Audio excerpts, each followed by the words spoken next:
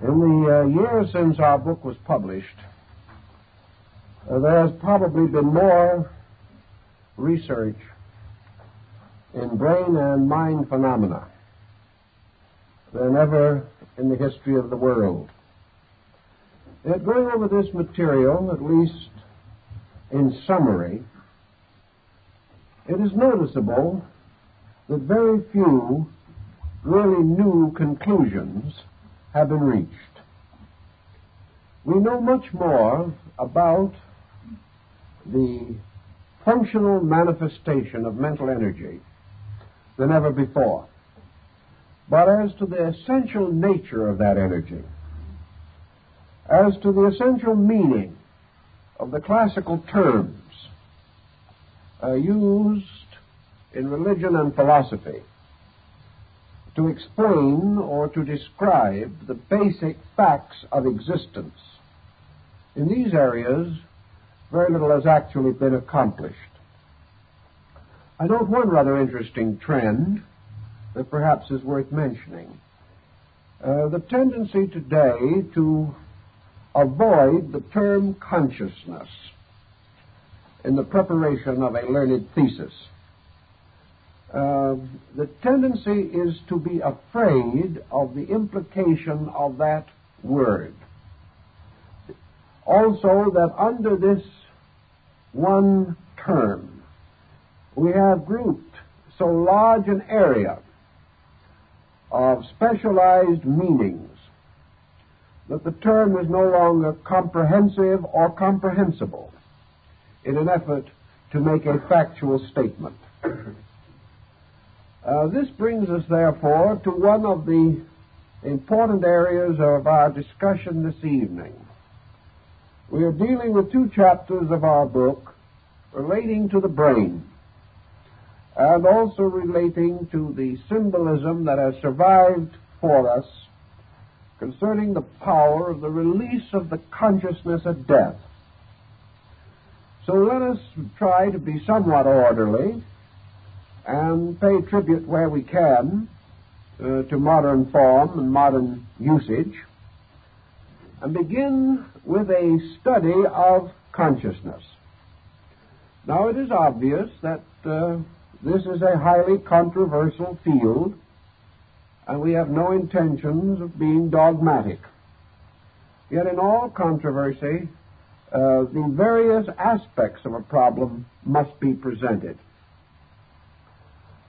We use the term consciousness in philosophy particularly to represent a very abstract principle, a principle of universal awareness, a universal state of which things have some nature of and in themselves, from which they are able to gradually evolve faculties and powers involving discrimination, thought, reflection, and memory. That these must exist as seed principles cannot be denied because we are able to observe the consequences of the growth of these seeds in the development of organized forms of life. We are aware, for example, of the existence of a vast archetypal pattern in the universe. This archetypal pattern indicates a plan or a purpose. And to plan and to purpose, these are aspects of the works of consciousness. Plans do not arise in the absence of cognitional principles. That which has no existence of itself cannot plan the existence of any other thing. Thus we come to a classical point as quickly as we can, namely that there exists everywhere in space, substance, and essence a universal animating power. that this animating power possesses among its attributes awareness and self-awareness. Awareness may be like the warm glow of a sunrise. Self-awareness, the light of the risen sun itself. We have every reason to suspect, and even science does not dare to erase this probability. We have every reason to suspect that the root of what we call consciousness is present in every molecular unit, in every cell, in every electron, and in modern terms, in every atom. That this atom, this unit, contains the potential power of awareness, and that what we commonly term the growth or unfoldment of life is made possible primarily through the continuous release of awareness in things. Thus, as surely as man grows by the unfoldments of faculties and powers, so all these faculties and powers are dependent upon the presence of a suitable energy to sustain them, to vitalize them, to ensoul them with its own interior awareness power. We may liken our problem somewhat to the mystery of a telephone. The establishment of the phones and the wiring will not result in the possibility of communication unless an energy is also given to those wires by which they become capable of transmission.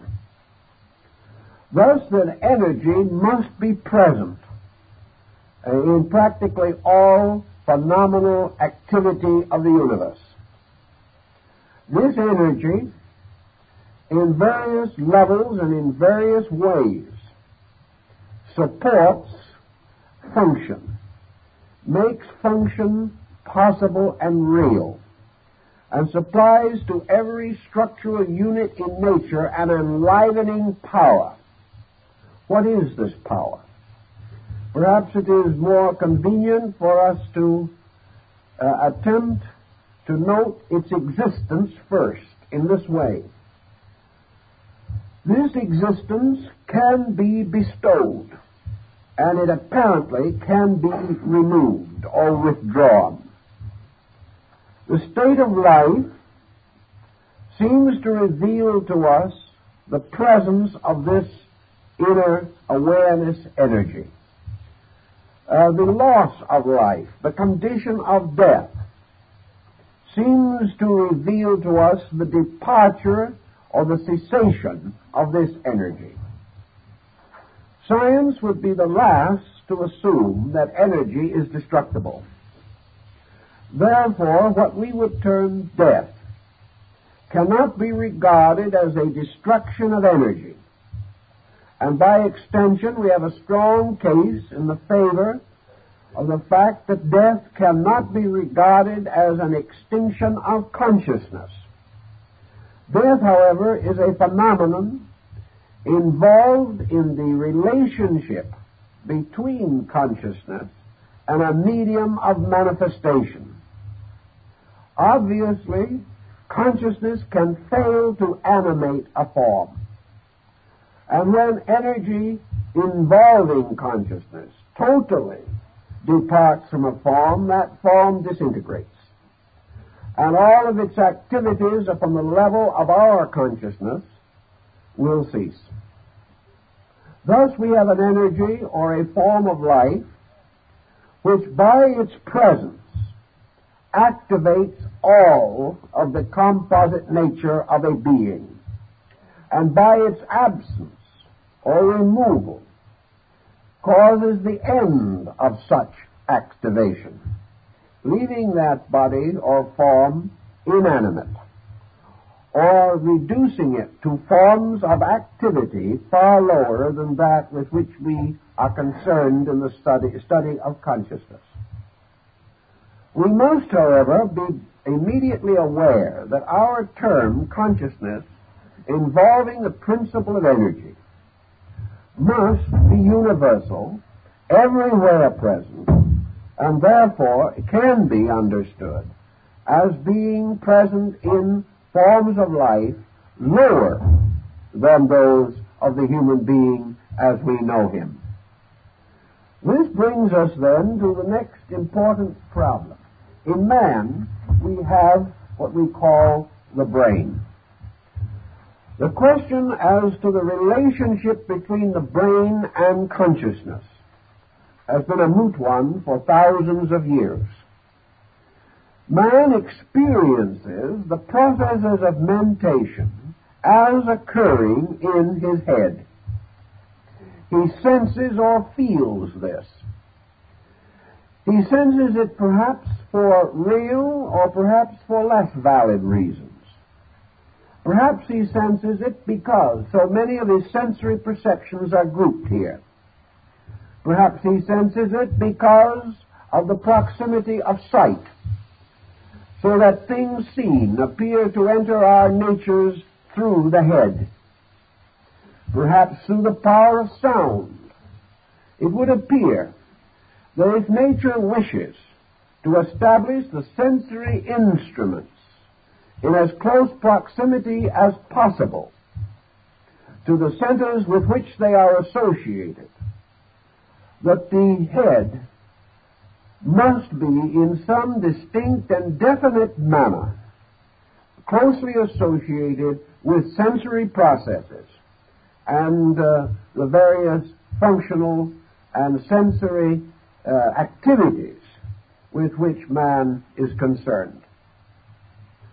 Now, the problem as to where this process starts and how it starts seems to bring to us one immediate answer, namely, that the brain is like any other instrument or machine composed of physical elements, that the brain is not a thinker, that the brain is not a mentally alive structure. The brain is a physical structure which can only be alive because life is communicated to it, or that in some way its own structure captures or releases life. We know that this is true to a large degree through experiments in mental phenomena. We have become increasingly convinced that we must regard the brain as an area peculiarly responsive to the processes of thought and mentation. That this area of structure must supply us with the most subtle parts of body, must supply us with very subtle instruments, such as those that we are now discovering in our researches in atomics and electronics, but that the brain itself is only able to think because of the presence of an energy, that it is the loss of this energy which prevents thought. It is the failure of this energy which makes thought impossible. And it is the ending of this energy which, among other forms of consequence, at death, ceases as a medium for the expression of active mental processes. So we have brain, and we have energy. And now we have to find out, if we can, the relationship between energy and brain. This causes us to come into consideration of a classical term, which perhaps we need at this time, and that is mind. What is the relationship between brain and mind? What is the relationship between mind and energy? We must assume that mind is a structure, whether we can see it or not, which is made active by the presence of mental energy, just as the brain achieves its activity through the presence of physical or nervous energy. Therefore, the mind is not identical with the brain. Yet the mind, in our periods of living consciousness in this world, always manifests through the brain, or in some way is associated with brain process. So we may say that the mind is a kind of over-brain, or a brain invisible, functioning through a visible structure. The Greeks would say that the mind is a form and the brain is a body. A form being a compound of energy and matter, in a compound more subtle, more attenuated than that of a body. So we may be dealing with a principle, and that principle is the principle of mind. Now, how shall we understand this? Oriental philosophy, I think, gives us one of the clues to it. Mind is a form of the word, or an extension into our language of the word manas, which in turn is a synonym in Sanskrit for the name or term for man. Man, manas. Therefore, the mind is a human instrument, peculiar and natural to that degree of evolutionary process which we call human. Mind is therefore a kind of body, invisible, but essentially rooted to the humanity of man. And this mind becomes, so to say, the overself, the archetypal being. And according to most systems of philosophy that believe in the survival of an intelligent entity after death, it is this mental entity which survives. And it is the belief in many philosophical systems that the mental entity is the superior entity, and at least relatively speaking, the true entity. And that therefore this entity, by union with body, causes mental activity to be released through brain. This mental activity, as the term implies, includes the activity principle itself.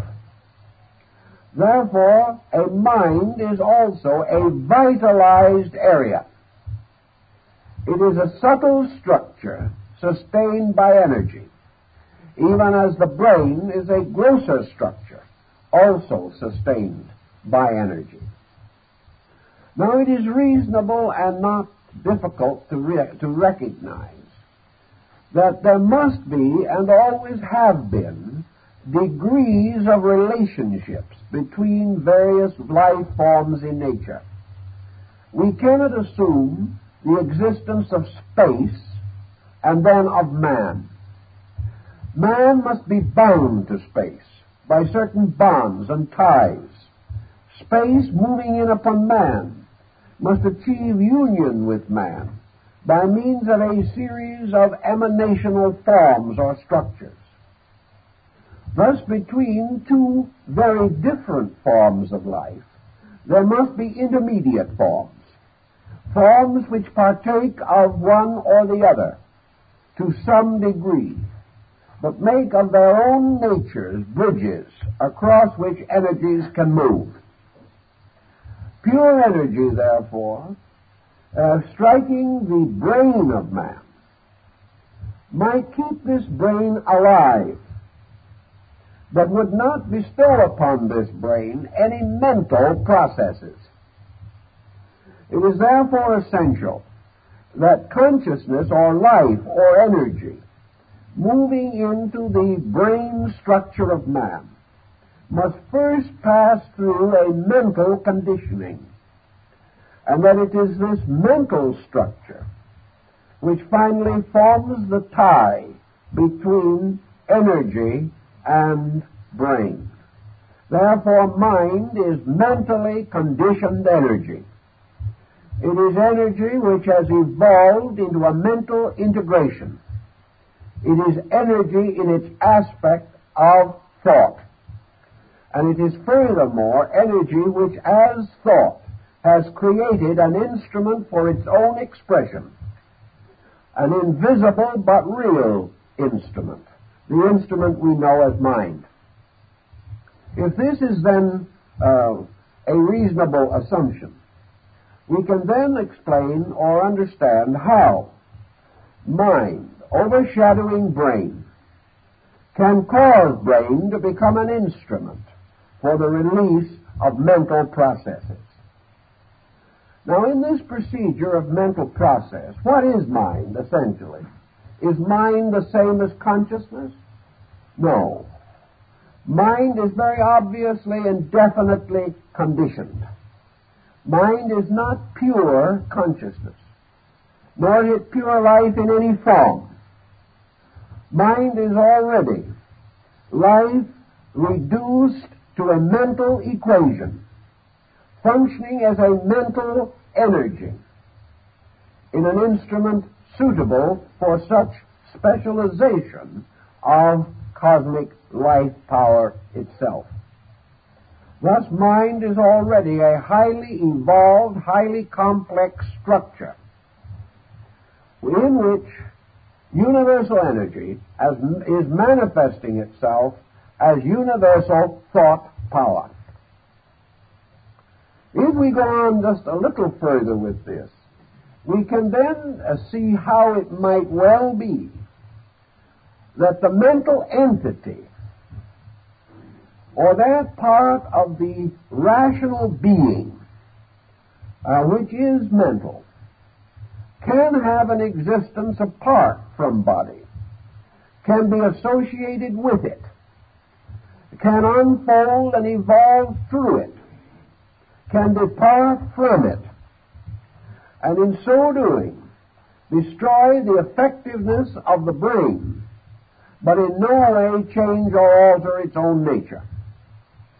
Thus we come to a point which is gaining greater favor every day in scientific circles, namely that it is possible for a thought substance to exist apart from a material substance. That mind can have a nature and existence of itself, and that its relationship to man is therefore a relationship of compound, and that all such compounds can be and must necessarily be dissolved at some time or another. This then gives us a scientific approach to the problem of a mental survival which is not dependent upon the continuance of a physical brain. But is this surviving mental nature going to be identical with the brain mental nature with which we are familiar? In other words, can a person drop the brain and still be the same kind of thinker that he was when he had a brain? Of course, this always assumes that he did some thinking while he had the brain, which may be open to some dispute. Some hope that they will do better without the brain than they have done with it. Some view the brain as a prison for already potential cosmic consciousness, and they can hardly wait to leave it behind. Others, less optimistic, wonder if they are going to have any consciousness beyond the grave, and because of the brain-bound nature of their thinking while they are here, have they thought anything here that would be any use to them anywhere else? This is another important consideration. In this somewhat critical dilemma, I think we may then ask, what is the essential function of mind? Is mind actually the thinker? Is mind a self-thinking instrument? Or is mind, in turn, only a conditioning instrument? Let us assume something which science thinks is rather good these days, namely that the brain finds itself extended throughout the entire physical body as the nervous system, that the nervous system is merely an extension of the brain, that theoretically, therefore, wherever there is a nerve filament, some form of brain function can be present. And that because all these filaments, like the telephone wire, have become vitalized by an energy, all of these filaments can communicate, and that any message sent over them will finally be deposited in the brain. As a result of this, the brain has two distinct functions in coordination with the nervous system. One is to receive the continuous battery of impulses. Impulses which, coming along the nervous system, reach various areas of brain structure where they are specialized, or where they are brought back into some relationship with the original impulse.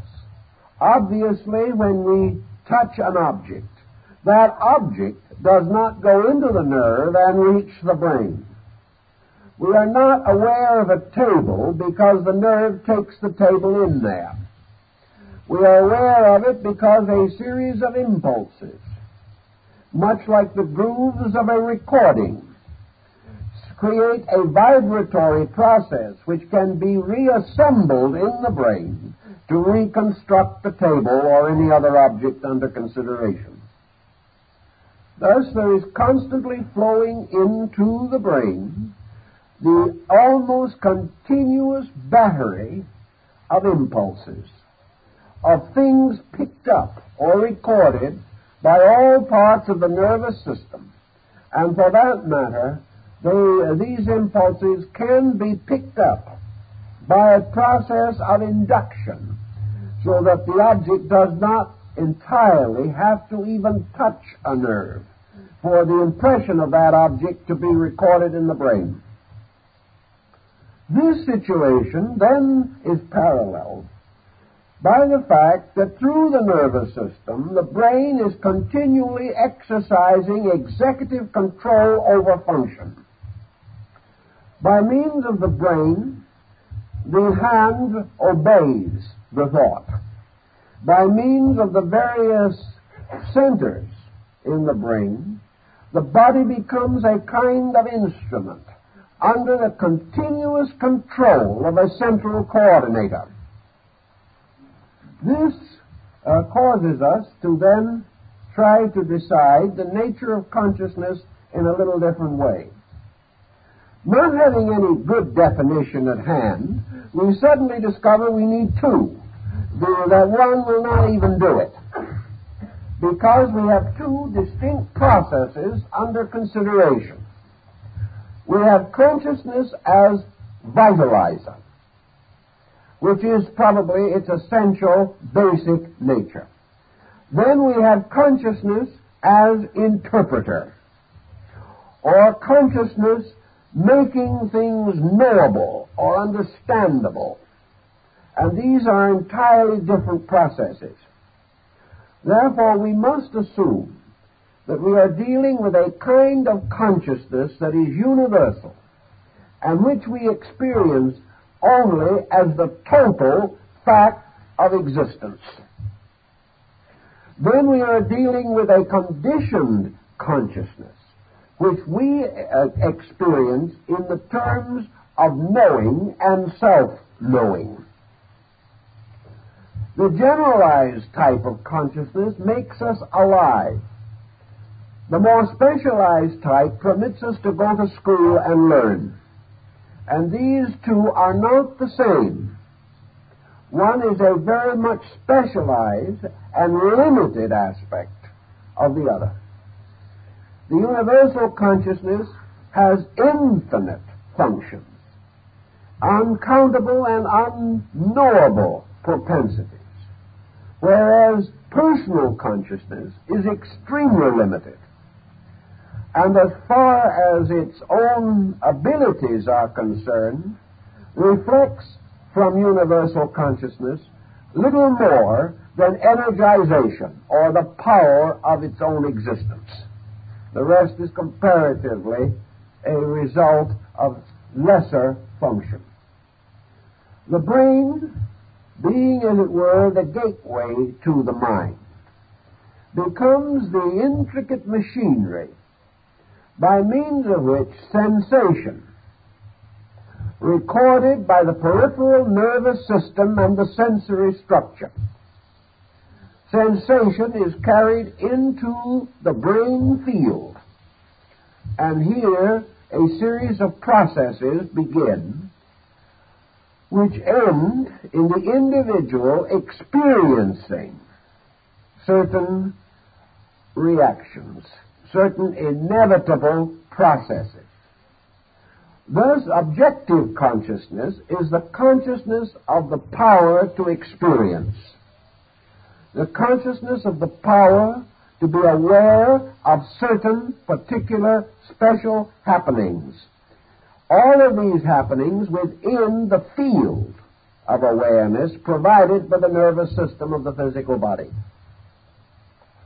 In speaking of consciousness, therefore, Buddha rather pessimistically describes what we call consciousness as nothing more nor less than the alchemical product of sensation.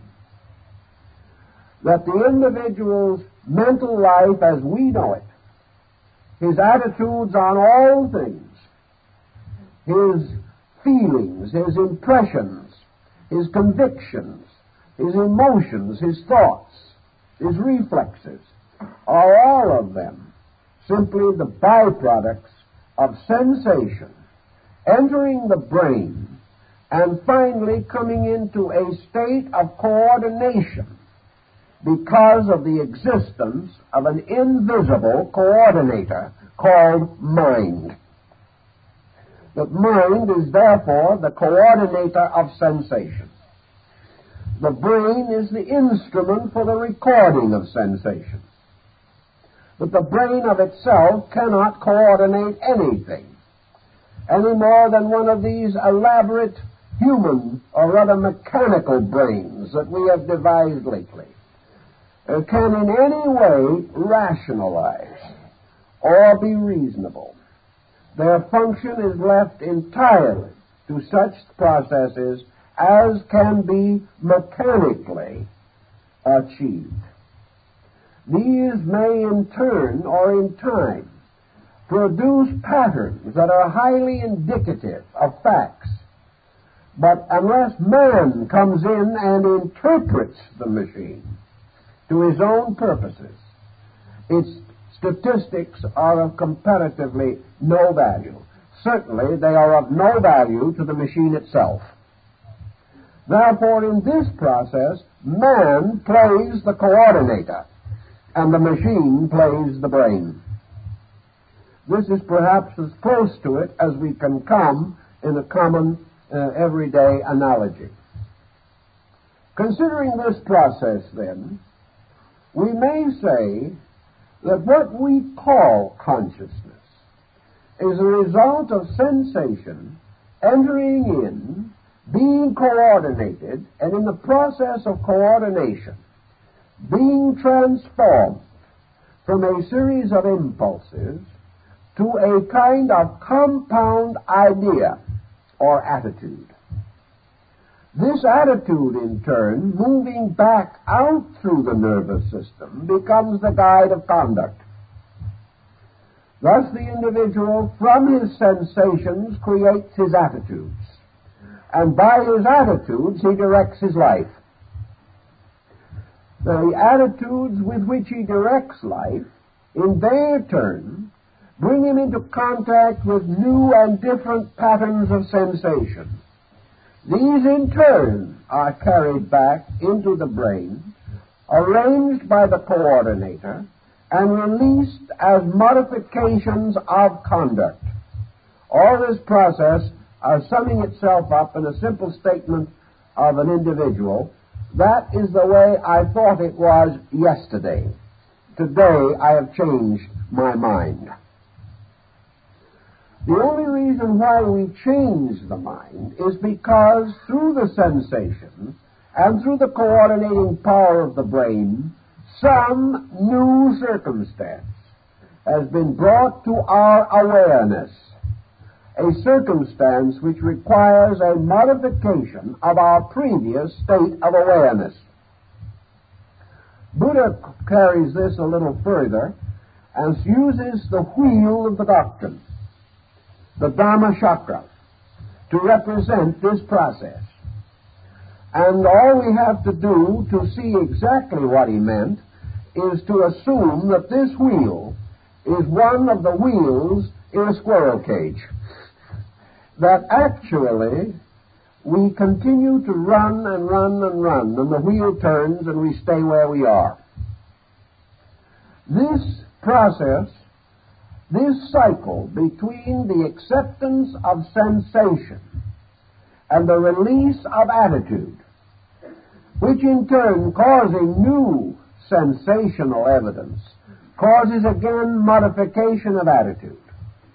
This process is the area in which the average individual's so-called alleged consciousness is locked. When he says, "This I believe," he is speaking only from this sequence of sensation producing in its turn modification of the previous evidences of itself. When the individual says, "This I am," his so-called I amness is merely the calculated conclusion of his mental coordinator concerning himself. It has nothing to do with that which is not to be sensed, examined, explored, or interpreted by this coordinator. Man looks into a mirror, sees his own likeness, and says, "Obviously, here I am." This is considered to be direct thinking. But the only reason he is able to say, "Here I am," is that a series of sensory testimonies have been carried to the brain. Cut these testimonies off so that the individual is aware neither of the mirror nor of himself. And he cannot arrive at this conclusion any more than a person born totally blind can ever arrive at true color consciousness. It is only because of the faculties we possess and their use according to the laws governing these faculties themselves that we are able to come to certain definite conclusions about our own existence, the existence of other things, the past from which we came, the present in which we now live, and the future which we hope for. These things all exist because of the continuous cyclic interplay of sensation and rationalization through mental alchemy. If this be more or less reasonable, and there is much evidence to sustain it, particularly in the field of abnormal psychology, man remains today what he has always been, a being who does not know himself, who has no way of actually becoming aware of his own true nature. Because it is obvious that this true nature cannot be fully comprehended on the basis of the sensory cycle. Man cannot experience the invisible part of himself. He does not know how. It will not be discernible to any sensory perception. And for lack of this ability to capture it within the net of the five senses, the individual cannot know about it. Therefore, what we term speculation on these subjects is merely the pressing of the familiar along back toward the unfamiliar. It is the imposing of the world of senses upon the unseen universe that cannot be comprehended. Therefore, we merely project our physical thinking into space and call it metaphysics. This is what it essentially amounts to. It is our own pattern that simply seeks for solution by the rarefication of its own accepted processes.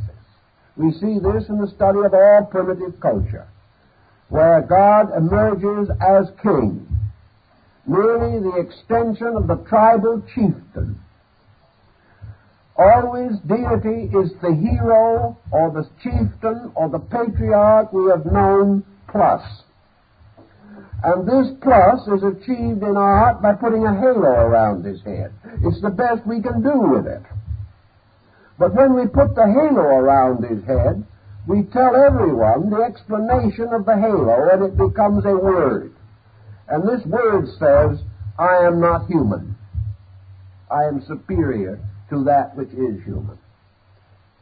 Thus we put wings on angels, not because we've ever seen any with real feathers, but because we wish it to be known that we are not dealing with literal human beings. And not knowing how to draw an angel in proper person, we draw the most attractive human being that we can, and then make it an angel by the adding of wings, much as the Mayas made a verb out of a noun by also adding a wing to signify energy. So we are pushing these sensory conclusions backward. And we are trying continuously to penetrate the unknown by the brute force and awkwardness of sensory intensity. But we are brought for the reason that the mental coordinator cannot coordinate that which the senses do not bring in. The mental coordinator has no existence apart from the process of coordination itself. So we experience it because we use it. If it was not used, it would vanish from our awareness and we would not know that it exists. Thus we have now the brain, and we recognize the tremendous mystery of this structure. We realize that in many respects it is one of our most valuable possessions. It is an instrument created almost like a television or a radio, by means of which we can tune in the processes of mental energy by which man is able to solemnly and seriously declare that he is a thinking being. This thinking being the executive leadership of the mind over the testimonies of the sensory perceptions. Facts, therefore, as we think of them scientifically, are bound very closely to sensory perceptions. The scientist doubts that which the physical faculties cannot sustain. And as far as he can go, he uses them. Where he cannot use these, he uses the scientific processes of mathematics to substitute symbols for facts. and to call upon the highest available resources of the mental coordinator. If this thinking has some value in principle, and it seems to come the nearest to any solution that we know, we can then say, what is the pure nature of mind itself, as separated from brain? If the individual is to step out of the brain, what happens to him? The first thing that must inevitably happen, of course, is that any form of sensation dependent upon the brain and the nervous system must be blocked or cut off. The individual is no longer, therefore, able to experience this mysterious cycle of the Dharma chakra. He is no longer able to defend his sensations with his mental coordinator or express his mental coordination through his sensory functions. Thus he becomes, so to say, separated from a sphere of activity in which the brain is the one and only link. Consequently, the phenomenal universe, as he knows it, must cease to exist. But there's one other factor. And that other factor is that among the mental coordinating factors that have been brought out by this process through evolution is a power of retention. Therefore, it is true likewise that the individual is continually building a mental image. Without this mental image, the value of sensation and reflex would be comparatively nil. The individual would have the perfect capacity to make the same mistake 1,000,000 times and never even know that he did it. It is only by use of the retentive faculty that thoughts remind us of previous experiences, or previous experiences are retained to become, in a sense, censors over new testimony.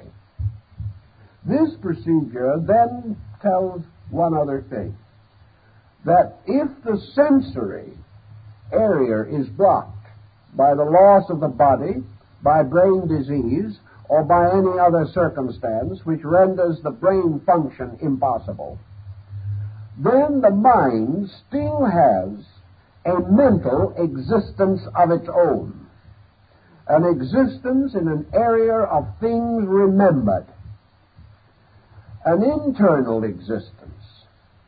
Now, as far as that is concerned, would such an internal existence be any different as far as the mental pattern is concerned than it would be if we still had the brain and the sensory function here? Actually, the world around us does not enter into us. The world around us simply becomes the basis of these experiences, which, carried along the lines of the sensory perceptions, become organized in the mind into images, ideas, and patterns. Consequently, the power of the mind to image is not destroyed by the loss of the body. The only thing that is lost is the power to receive continual physical stimulus, which might rapidly or dramatically change or modify the brain's imagery. Buddhists make a great point of this in connection with the after-death state, and in the use of their great religious ritual of the bardo, the equivalent of the Egyptian ritual of the dead.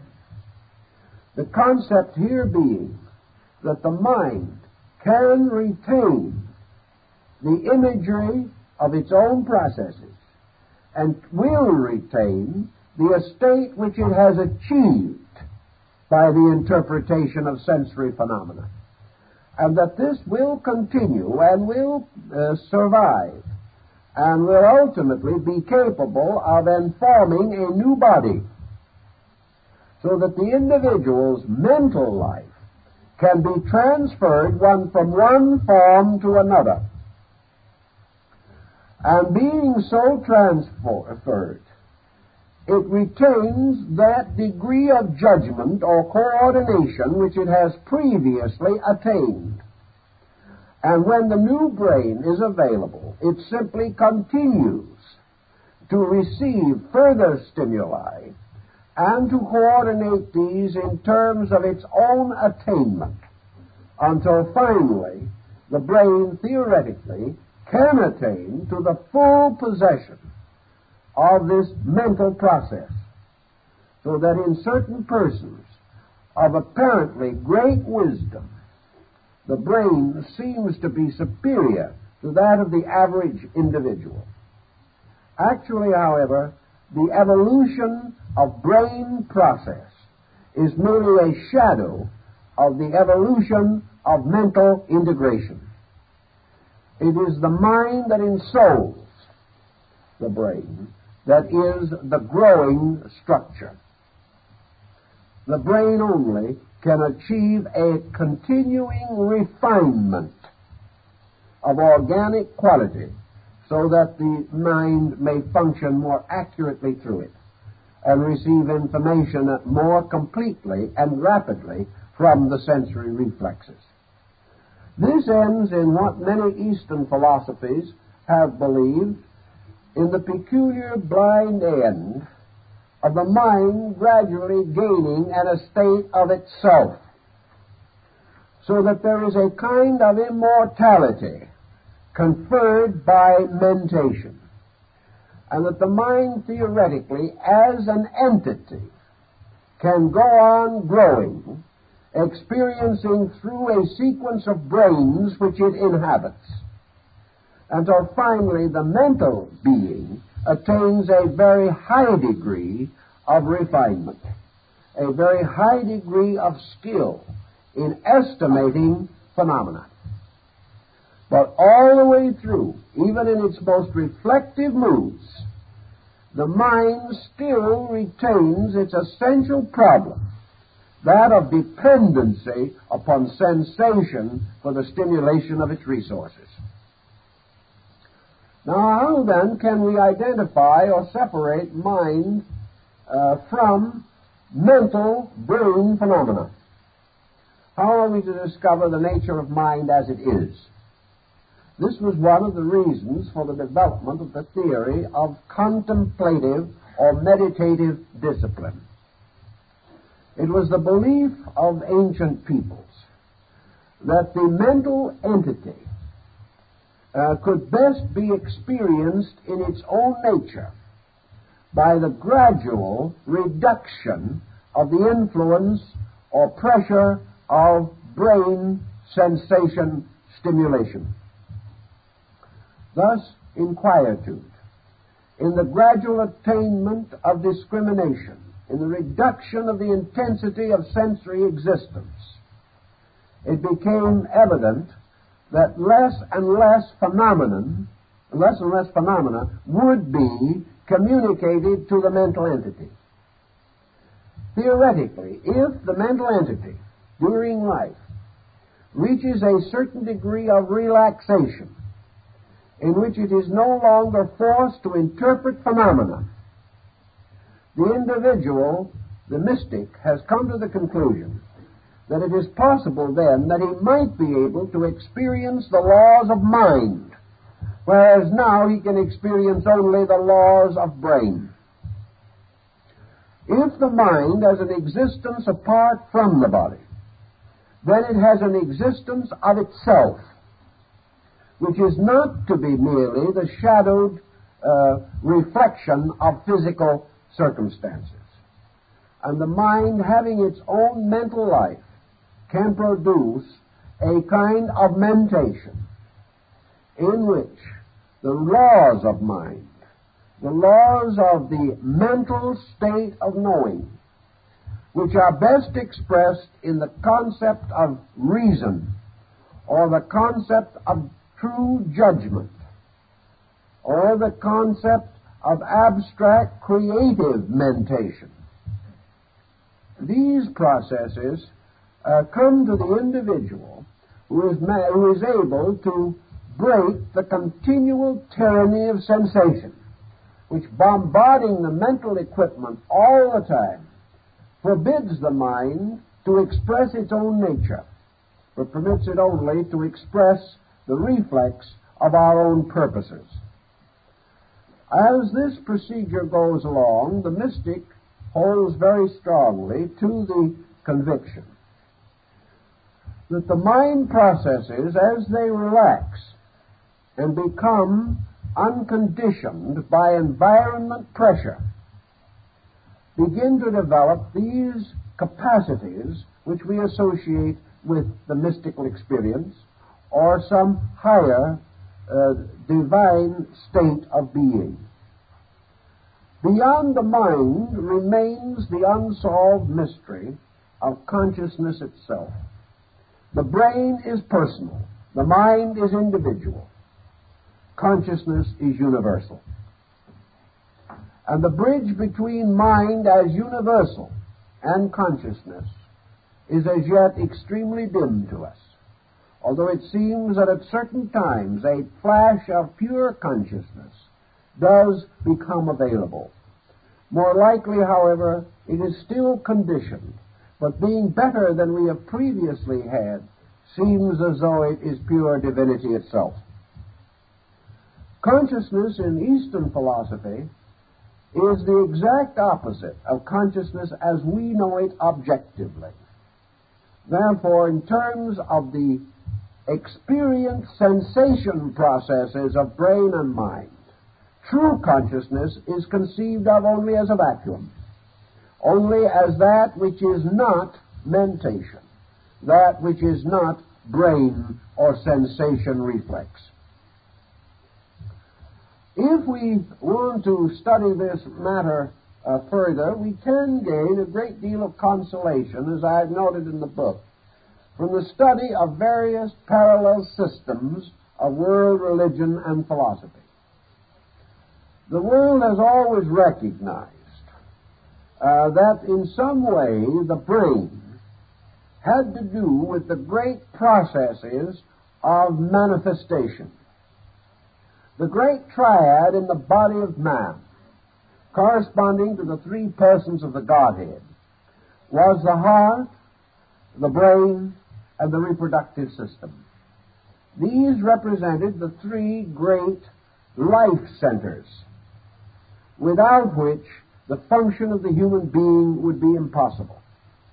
It was the opinion of the ancients that what we term now as energy or pure life has its polarization in the human heart, and that from this polarization the energy is communicated to the brain by which it is activated. Therefore, that the source, the dynamo, the reservoir of energy in man is brought in and manifested through the heart center. That this in turn is then distributed throughout the body, and a specialized aspect of it becomes polarized in the brain, and the other or negative aspect becomes polarized in the reproduction of the species. This balance of energy would then cause us to assume that if we could go deeper than the brain in search of a center for consciousness, that we would turn and must turn to the heart. That the heart, therefore, lies behind the manifestation of energy which we know as brain mental energy. If, therefore, a superior nature possesses the brain with its mind, it possesses the heart with its consciousness. And the heart is to the consciousness what the brain is to the mind. This consciousness the ancients called spirit, and they therefore assumed that the spirit had its abode in the heart, the soul, which included the entire psychic nature, in the brain, and the energy or vitality in the great generative complex of nerves. In this way, a triad was established. And we can then continue, perhaps even with the thought from the Bible, as a man thinketh in his heart, so is he. That behind mind is this heart complex, through which the consciousness of a being manifests and becomes the total possessor of body, and as the complete autocrat, then permits the polarization of its own purpose in the brain as the mental focus. Now, it is reasonably obvious that during the processes of life, the brain is active. That this activity has what we have suggested as this kind of round-robin process. This process of the wheel turning. And then we come to the problem of how the mind is associated with the brain. Does the mind impose itself completely on the brain? Does the mind envelop the brain? Does the mind hide itself in certain cells of the brain? Is the mind lurking in the mysterious ventricular openings of the brain? This was the more common thought of the ancient. He held definitely that the most attenuated part of the brain must be the part which links it to the next superior and still more attenuated energy. Therefore, that in all probabilities there might be within the brain itself no cell, no physical unit, which could be appropriately used as a pole for the mental principle. If, therefore, there is any, the ancients made a rather subtle use of the old story of the tabernacle in the wilderness, in which they divided the wanderers' temple of the Jewish tribes in the wilderness into its three parts: the court, the holy place, and the Holy of Holies, declaring these three parts to represent, in a sense, the parts of man's body. That within the body itself, within the area of the body, there were two principal rooms. The holy place, which was the body as an instrument, and the Holy of Holies, which was the cranium, or the skull. And that this was, as the Greeks said, attached to the body by an isthmus called the neck. I think that's a rather nice way of saying it. An isthmus. We all know how it would sound if someone said, well, I have a pain in the isthmus.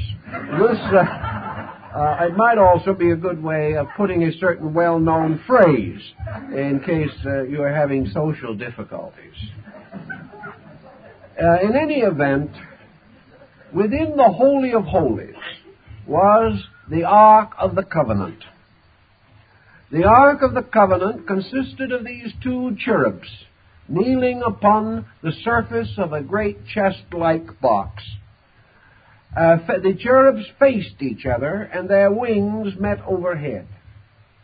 And the space beneath their wings was called the mercy seat. And it was here, between the wings of the cherubs, that the Shekinah's glory, or the presence of the Lord, was made manifest. The Shekinah's glory did not appear in the box, nor did it take over either of the cherubs, nor did it have an image of its own, for no image was permitted of it. It appeared in a space between these cherubs, whose meeting wings above resembled very closely the structure of the two hemispheres of the forebrain. Within this space, inside, the brain, overshadowed by these two great brain lobes, is a series of ventricles, of which perhaps the most commonly referred to and best known is the third ventricle. It is in this ventricular space also that we find the location of the two great ductless glands of the brain, the pineal and the pituitary body. In the ancient beliefs, Albertus Magnus held this opinion, so did the great artist Leonardo da Vinci. It was the common belief of the great Arab physicians and scholars of older time that in some mysterious way this ventricular opening, this hollow place, this room, this secret abode of the Most High, this wonderful palace built upon the Palatine Hill, the palate being the upper part of the mouth, that here we have the place where the superior principle, in this case the mental principle, has its closest possible relationship with the body. Now, in order for this relationship to exist, it is inevitable and necessary, therefore, that this ventricular space be not empty, but rather be in a continual state of vibration, that a golden mist, or as was sometimes referred to in the old writings, a kind of dew of heaven,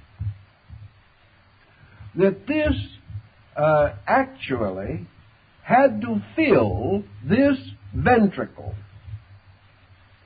and that in this mysterious glow or light, the Shekinah's glory, which in all probabilities is the original of the halo around the head,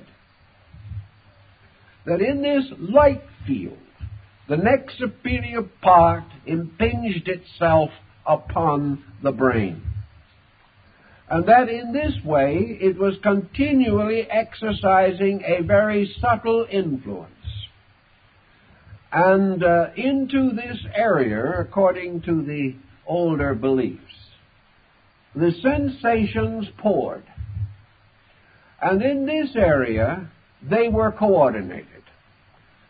Leonardo da Vinci, in one of his wonderful drawings of the cross-section of the human brain, he anticipated Vesalius slightly, but did not carry the point as far as this great anatomist. In one of his drawings, following earlier custom, of course, Leonardo labels the central ventricular orifice of the brain the place of the community of the senses. He calls this, of course, where the senses are in common. And, of course, we preserve the term by saying common sense. That this is the field of the common sense in man. Well, now we all realize the field is in a sad state of decrepitude at the present moment, but that perhaps something could be done to reclaim it. The common sense in this case does not mean judgment that agrees with the masses. Common sense means a place where these various processes meet in some common ground, a coordinating area. And Albertus Magnus and Thomas Aquinas were both of the opinion that it was in this central area, this central ventricular space, that all confusion and discord concerning sensory perception had to be arbitrated, and that out of this arbitration came reasonable opinion, or attitudes that were themselves common sense, or arising from the common testimony of all senses. Now, if we use that definition today, who would claim common sense? Who could say common sense if it meant that it was a common and honest union of the testimony of all senses, opinions, attitudes, beliefs, and desires. That therefore common sense was as near as we can attain to the truth of the matter, because all of the elements of the matter have been honestly estimated and fitted together into their most reasonable pattern. This automatic process is said to go on continuously. But with the possibility of the mental impingement being therefore in the field of this energy, we can say, what kind of energy are we now dealing with? The answer most likely is the field of the nervous energy of the body. For it is into this as into a reservoir that must pour all of the sensations which have been gathered by the nervous system, specialized and put back into semblance of reasonable appearance or reasonable coordination by the brain structure itself, and then dispatched to this central region for interpretation, for classification, and for judgment upon the matter. The brain does not judge. The brain turns it all over to the mysterious oracle that abides in the shadow of the Most High. And therefore, as the priest of the ancient tabernacle rites entered into the Holy of Holies to there ask the will of God in all matters, so we may say that the brain, to achieve the interpretation of sensory testimony which it has assembled, must for this purpose call upon a power superior to itself. And this superior to itself power is present because of the impingement of the mental nature upon this sensitized area, which is a highly specialized electromagnetic field within the brain. If this is assumed out of ancient symbolism to be not an unreasonable conclusion, we may then suspect that there is a reason for the very subtle membrane which is curiously placed in this area, a membrane which could have a function of almost a God ear. Just as the eardrum is responsive to certain vibration, so this mysterious curtain in the third ventricle could very well be the mysterious drum, the mysterious subtle substance by means of which the vibration agitation could be set up. Therefore, that the actual communication is in terms of vibration made possible through the very rapid motion of this drum-like membrane in the field of energy. We are not able to dogmatize these things because science simply has not been able to explore this matter. But it would follow immediately that if this field is composed of this rarefied form of energy distilled from the nerve processes of the body, and therefore carrying in it, as in the air a radio program is carried, the various testimonies set up by sensory perception, it would then, of course, immediately follow that if for any reason this magnetic field of body energy is cut off, that immediately the available energy in this glandular field or in this ventricular field would also be cut off. Under such conditions, this field would suddenly become negative. It would simply no longer be a field of energy. It would become a vacuum. This would immediately cut off the possibility of the mind operating upon these energies, and the mind's relationship to the body and to brain function would be lost. Also, it is quite obvious that at death all such energy fields would cease, as far as the body is concerned. Consequently, the moment these energies ceased, there could no longer be a rational connection between the mind and the brain field.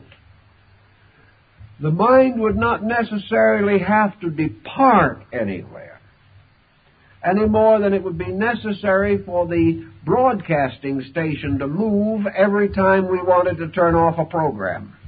The power to turn off and on the program rests with the person. But when the vibratory polarities which make possible the tuning in of the program are broken or lost, then the program simply ceases to exist as far as that particular instrument is concerned.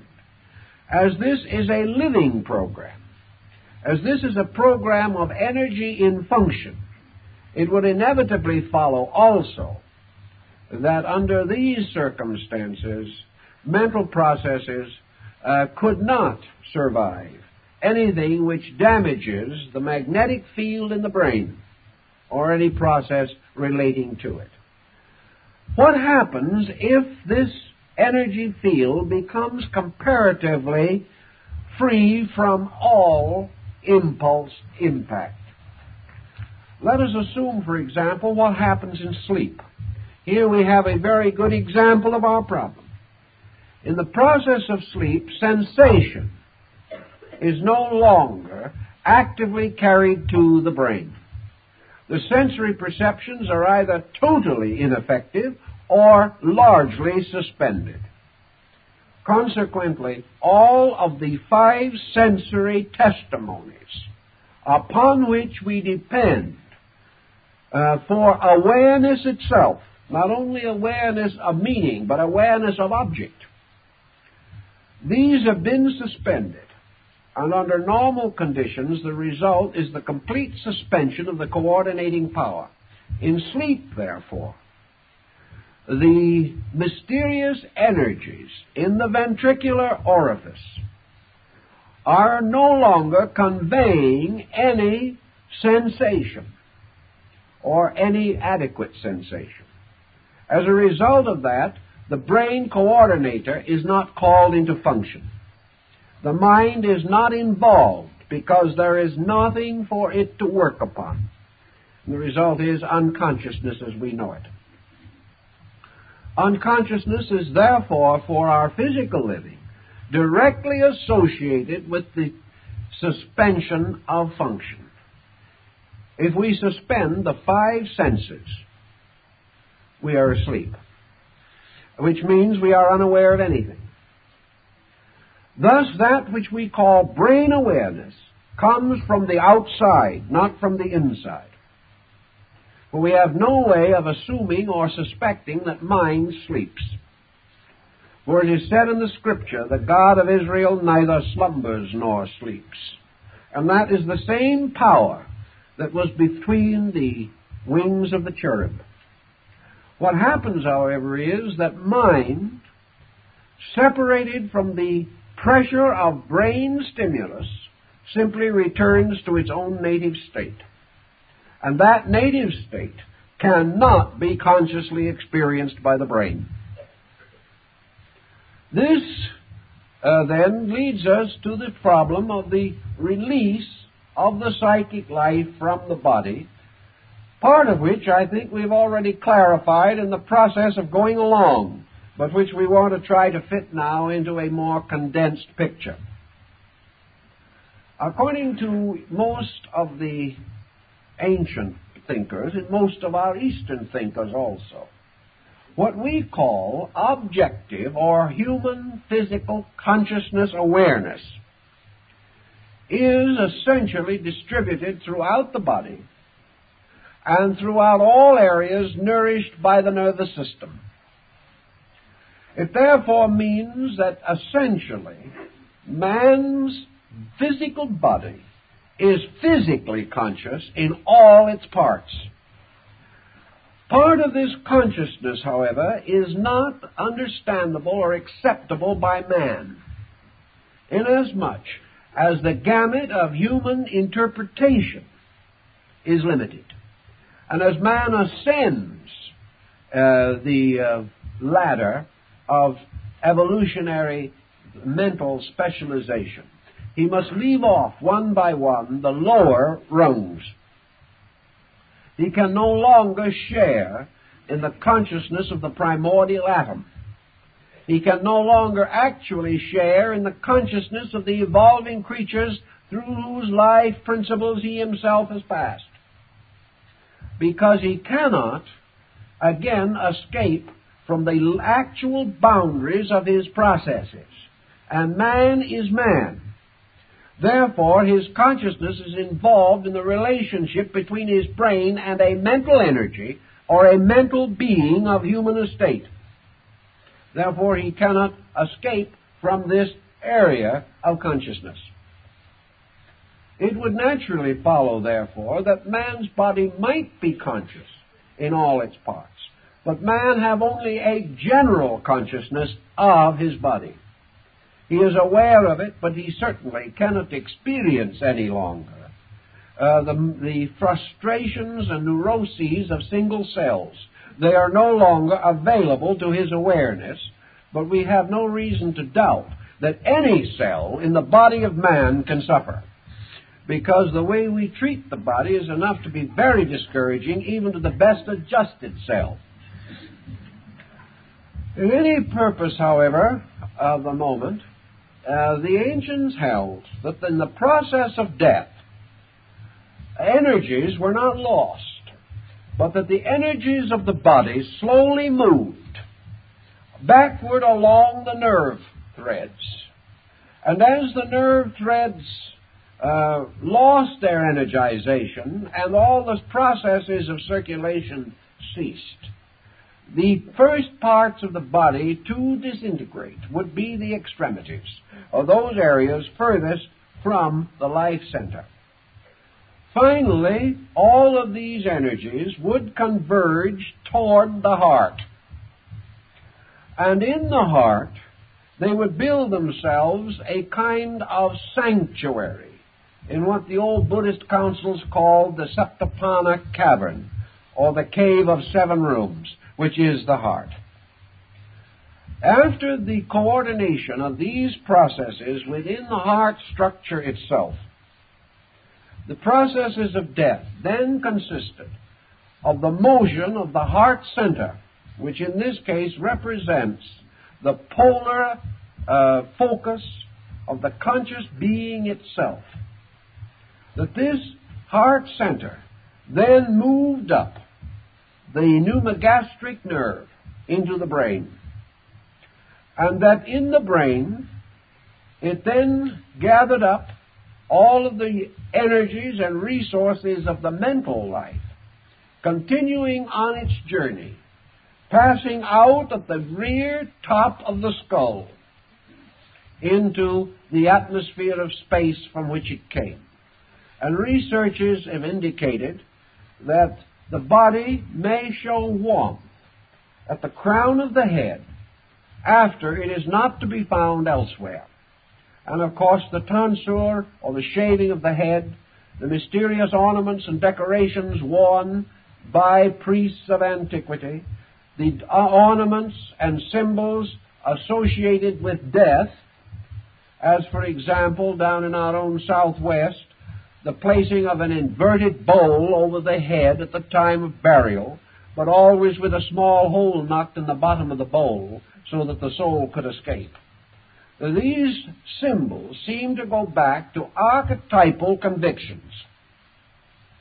Once the body has proven that it can no longer sustain the consciousness or is no longer able to function adequately, the processes of deterioration in the body close in upon the functioning of these areas or fields.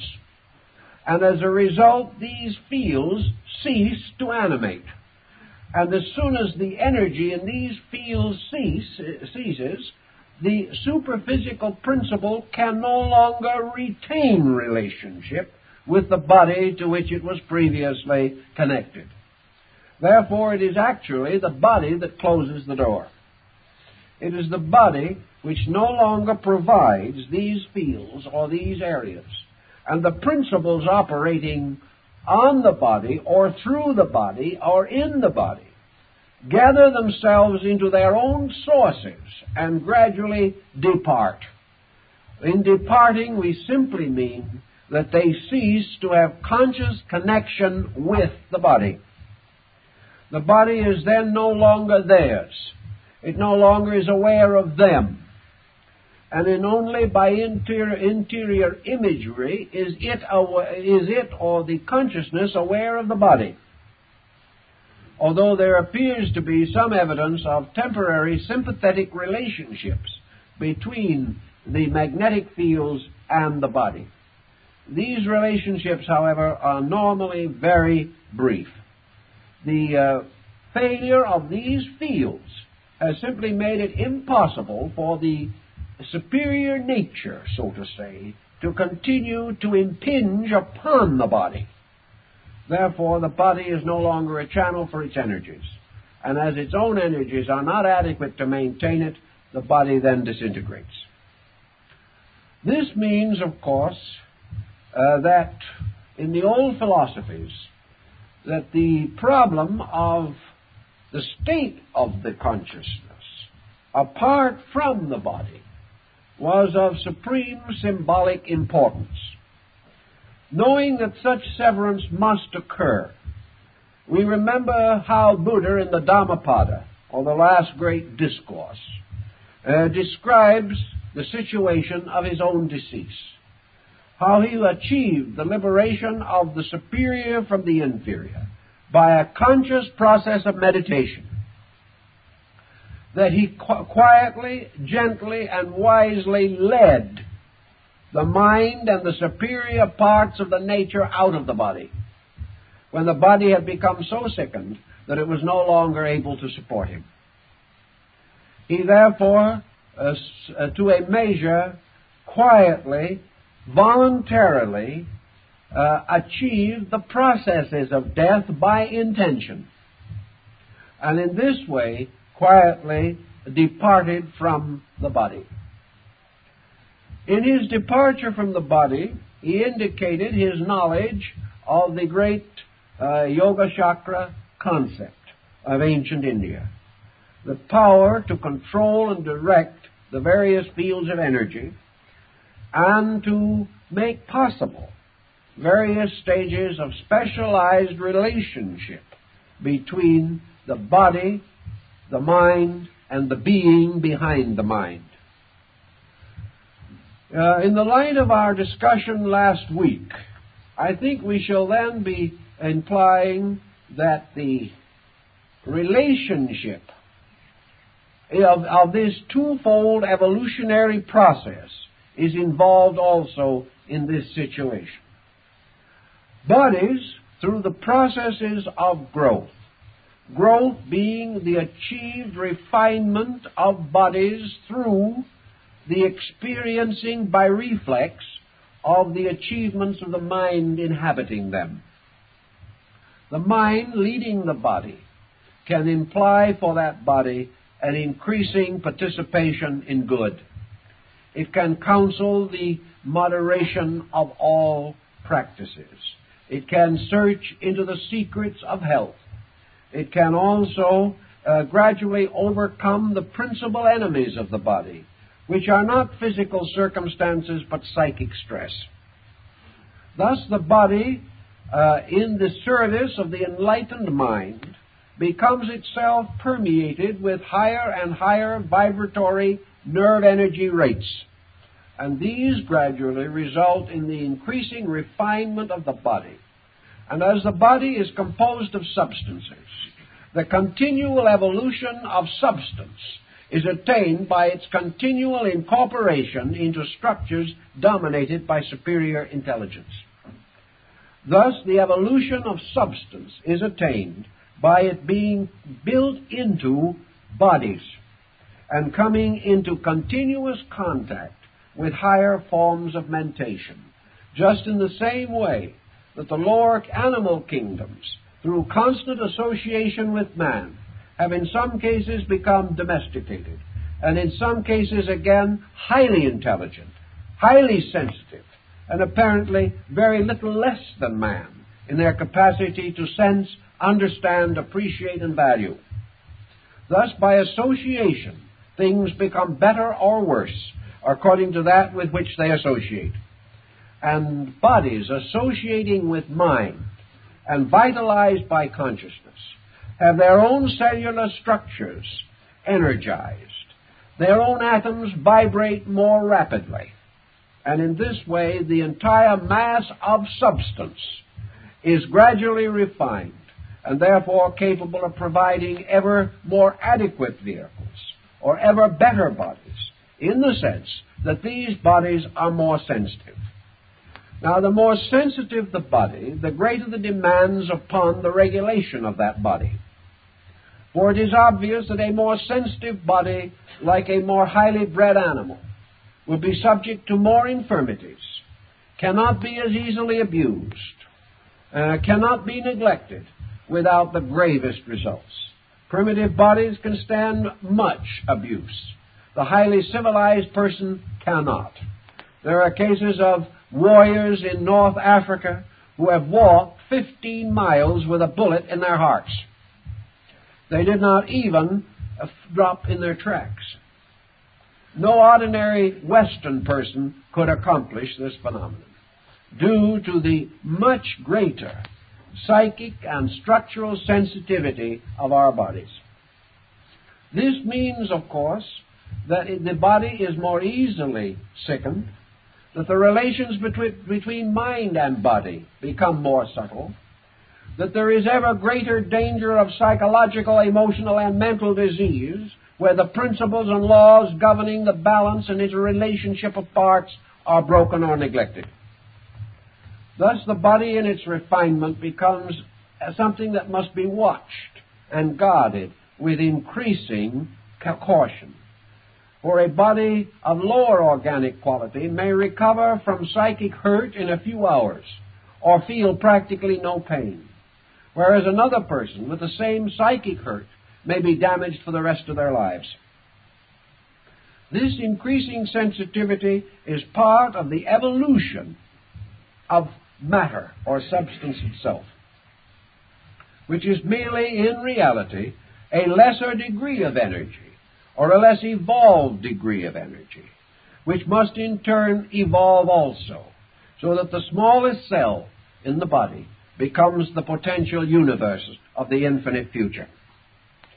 In thus depending upon man or the total being for the evolution of their own parts, structures contribute their own part to the manifestation of the total being. This total being is held together archetypally by the pattern of species, the archetype of man being the celebrated Adam Kadmon of the ancient Kabbalistic mysteries. There is, however, a mental archetypal being or person, and there is one of still higher nature. But this evolutionary process from brain, which is the most particular, to mind, which is the most analytical, then goes on beyond this to the mysterious X, which we like to refer to as consciousness, but which we must never confuse with the personal consciousness arising in our brain-mind chemistry. This other consciousness, this consciousness of the other side of existence, referred to in Buddhism as the consciousness of the far shore of life. This we are not able to adequately define. There seems to be no area in our own psychoglandular structure that can tune this in. The only possibility, therefore, lies in the situation of the relationship of mind with its own superior. There is no consolation in the relationship between mind and its inferior, the body. if mind can be completely cleared of body as a psychic pressure. The ancients then believed that the mind's function would be suspended to the degree that the primary impulse of consciousness would become discernible. This would be equivalent to the Tao of Lao Tzu. Tao being the universal motion. Lao Tzu believed motion to be true consciousness, and that the universal motion is a qualitative motion of life from itself to itself. Therefore, that involutionary consciousness is life seeking the expression of itself. Evolutionary consciousness is life seeking the rediscovery of unity with its own cause. And that consequently, if consciousness has any quality about it, it is a hunger for the complete expression of its own nature. That the end of consciousness is to draw everything back into its own totality, and in so doing to expand its own totality over all things. This is the double process. The process of nature growing up toward totality, and totality moving into nature, producing the two mysterious interlocked figures of the yang and the yin in Chinese symbolism. So these two striving end finally in the re-identification of the consciousness factor per se. What this is, no one has yet been able to define adequately, because it is a consciousness not of this world, or pertaining to conditions in this world, or as to the state of man's soul while he is in this world, or to any good or evil that may befall him in this world. The true nature of consciousness apparently is a situation or a condition of total awareness of total self. This is not possible during the conditioned existence in which we live. I would feel that in the next 10 years, science might make some very helpful and perhaps positive discoveries. If they would approach certain matters, perhaps first by faculties they least desire to use, and to realize, for example, that in matters pertaining to true mind, science as we know it is inadequate. Science is the science of the brain. Philosophy is the science of the mind. Religion is the science of consciousness. These things have to be approached on their own levels, and there is no possible way of moving the lower up to become the critic of the higher. Our next immediate problem in the growth of the average human being is further knowledge and further understanding of the relation of the mental coordinator to brain function. To achieve this knowledge, it seems to me that we have to apply to reason. That we are going to find this knowledge in areas of psychological folklore. We're going to find this record not in cell structure. We are going to find it primarily in the products of the mentation process itself. In other words, our study of thinking must involve a research into thought itself, particularly into the products of primordial thought, or the products of such types of thought as are of the purest and least adulterated kind, thoughts in which the brain factor is the least emphasized. Perhaps, therefore, we would find much more of this process of true study of mind if we studied the very young, in whose processes confusion has not yet generally entered. We may also come upon very valuable information if we will begin to realize the importance of analogy, the recognition that we can estimate certain unseen procedures by a further study of certain manifestations of these procedures which can be seen. But if we deny the possibility of a mental entity, we are going to destroy the possibility of discovering the mental fact. Our principal stumbling block has been the reluctance of the Western thinker to assume that intelligence can exist apart from matter. It has to, because actually intelligence in free space has always controlled matter. And it is also possible that what we call matter is no more nor less than a negative condition of intelligence. It is therefore impossible for us to assume that intelligence is limited to the brain. We can study enough microorganisms to know now that there are indications of definite intelligence in forms in nature in which no brain structure can be discovered.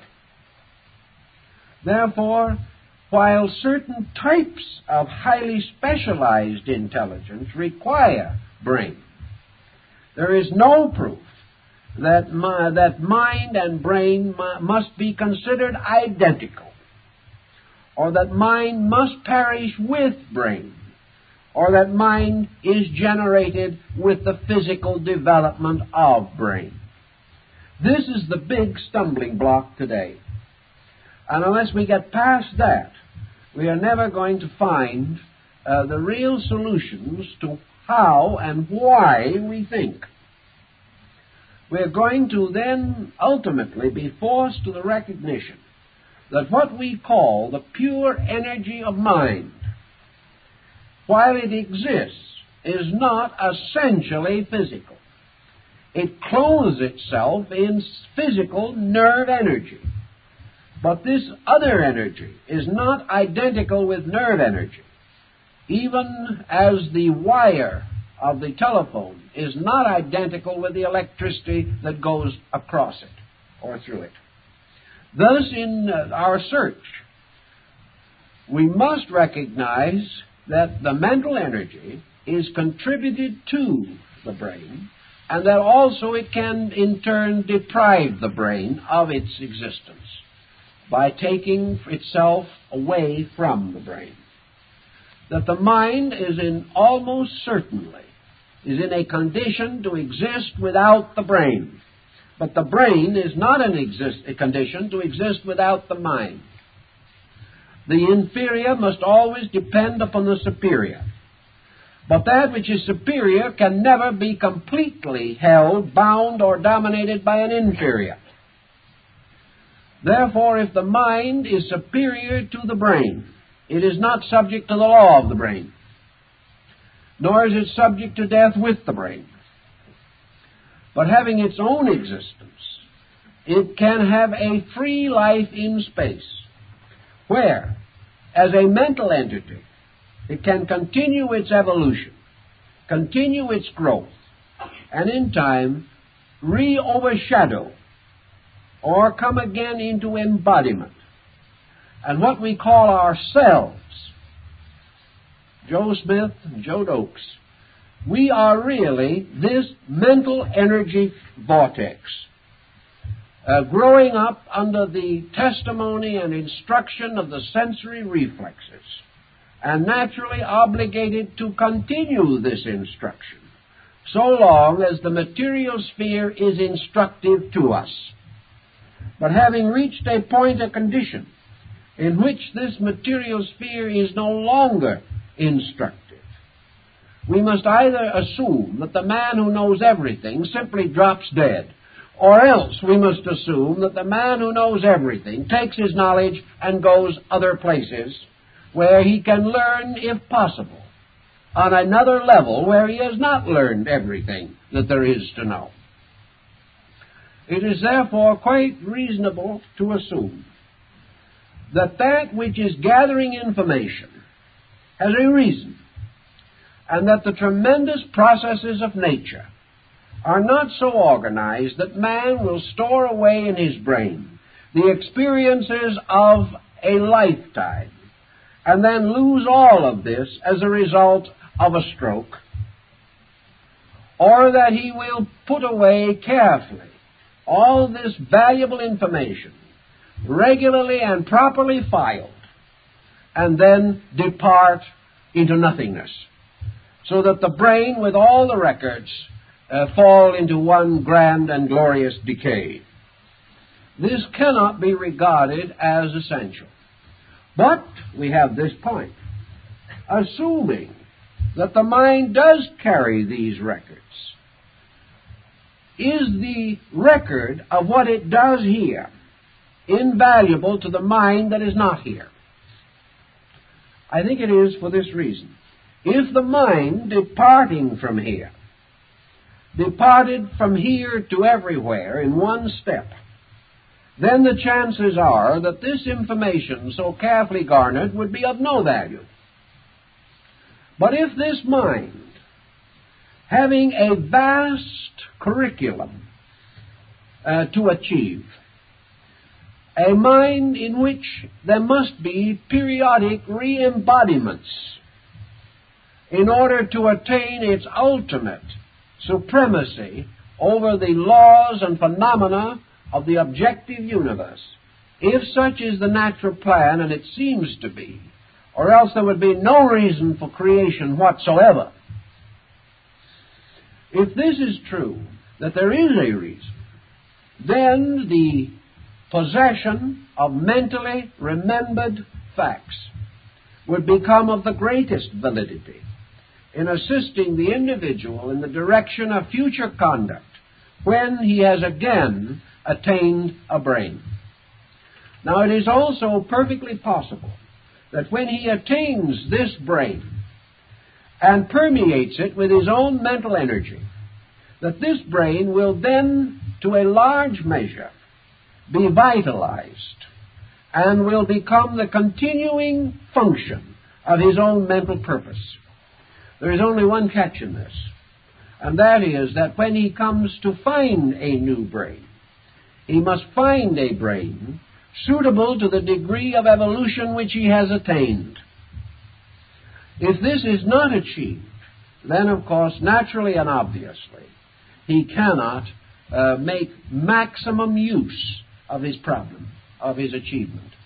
It being known that brain must grow, and that gradually mind must take hold of brain in order to bring it finally into coordination with its own purposes. We then have every evidence that it is only after a number of years which we now say precede the period of maturity or adulthood or majority, that until this time has been reached, the mind, carrying its own purposes, has not yet completely become accustomed to a brain, achieved a rapport with it that is satisfactory, and is able then to continue the growth where it left off. Up to this time, the new inhabitant of the brain, not being adjusted, the control and direction of that brain must still be parental or social. And the individual is not regarded as self-responsible until the mind has become comfortably oriented in the brain, capable of using it, and capable of directing the flow of mental energy through the nervous system.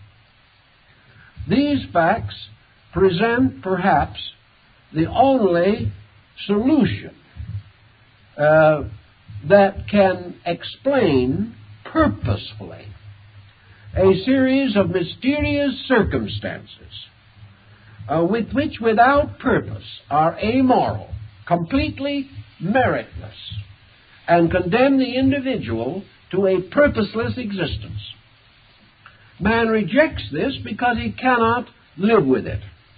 And in the course of years, the next step, I feel certain, is the final recognition of men of science and of learning that this mental thing which we call ourselves is capable of independent existence, has existed before and will exist again, and that what we call life is merely an incident in a great curriculum of educational awareness, by means of which mind conquers matter, and by so doing restores matter to identity with itself. And matter, gradually refining, finally becomes identical with mind. And by this process, as the ancient mythologies tell us, the entire level of function is raised from a level of matter to a level of mind. When this is achieved, of course, the next step will be the gradual absorption of mind into the substance of consciousness. These processes continue. Where they begin, our consciousness, as we have it today, cannot tell us. Where it will end, we have no way of knowing. But unless we recognize a valid and rational plan, we will never have the social, ethical, moral incentives to improve our world, and we will never understand evolution as a means of advancing the total good of humanity. Time is up.